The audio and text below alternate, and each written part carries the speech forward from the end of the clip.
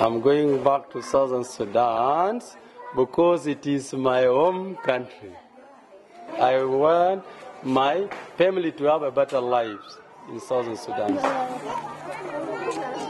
The successful life has to get the better jobs, to become important persons, maybe as an important person in the Gambia, because in the Gambia I'm a teacher and also as the headmaster, as an acting Kwaso, and also when I go back to Sudan, I wanted to get such position so to let my family have the better life.